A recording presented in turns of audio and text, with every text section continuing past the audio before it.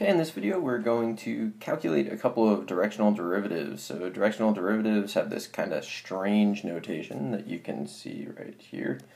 And so this would be the directional derivative in the direction of the unit vector u of the function f at the point a, b. And the way you calculate that is actually it's a dot product of the gradient of f at a, b with the unit vector. So let's see if we can do one. So we want the directional derivative of f of xy is 2xy minus 3y squared at the point 5, 5 in the direction of 4i plus 3j. So we need a gradient. So let's see if we can calculate that. So we remember, hopefully, gradient is partial x comma partial y. So I'm going to calculate those. So first the derivative with respect to x, which means that all the y's are basically constants. And then with respect to y, which means all the x's are basically constants. So you should get that. And now I need to evaluate this at the point 5, 5. So let's do that. I'm going to plug in 5. I get 10, and then 10 minus 30. So I end up getting 10, negative 20 as my gradient. Okay, so I have that. Now what I need is I need a unit vector. So that's going to be the vector divided by its own magnitude, or you're normalizing the vector is another way of saying that. So let's calculate that. So the magnitude of v is 5. So this is going to give me 4/5, comma 3/5. Which I'm going to write using that notation because it's a little easier.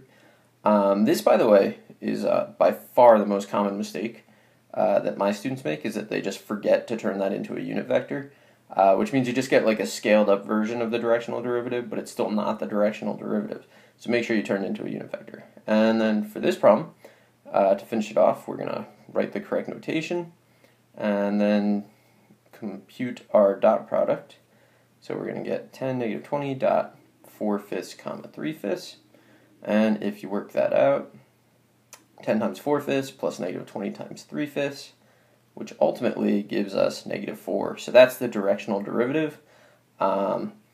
Conceptually, what that means is if you were standing on a hill, let's say, that is this surface, and you turn in the direction of the vector 4/5, comma 3/5, you would expect the hill to slope down with a slope of negative 4 in that particular direction. So let's do another one. So not that bad, really. Finding the gradient is probably the hardest part. So for this one, we have f of xy is x minus y over xy plus 2 at 1, negative 1, and then in the direction of 12, 5, which still is not a unit vector, so we're going to have to change that. So let's calculate a gradient. So partial x, bottom, derivative of the top, minus top, derivative of the bottom, all over the bottom squared. And remember, that's with respect to x, so all the y's are basically constants. And then we need to evaluate that at 1, negative 1, which if you plug in gives you 3. Then we're going to find partial y, which is really similar. Bottom, derivative of the top, minus top, derivative of the bottom, all over the bottom squared. And we need to evaluate that. So this is to find the gradient, remember. That gives me negative 3, so I can combine those. And I now know that the gradient at 1, negative 1 is 3, negative 3. So I have that. Now I need a unit vector. So I'm going to calculate a unit vector. The magnitude here is 13. You get a lot of Pythagorean triples as your vectors, which is nice. Well, I mean, 2 parts of a Pythagorean triple, I guess, so that you can normalize it really quickly. Now I need to do a dot product to find the actual directional derivative. So it's going to be 3, negative 3 dot 12/13, comma 5/13. And if you work all that out, I think you get 21 over 13. So that's 2 examples of directional derivatives. The gradient's probably the hardest part to calculate, and the number one thing that people forget is to use a unit vector. If you remember how to do those things, you should be fine. Hope you found this helpful, and good luck.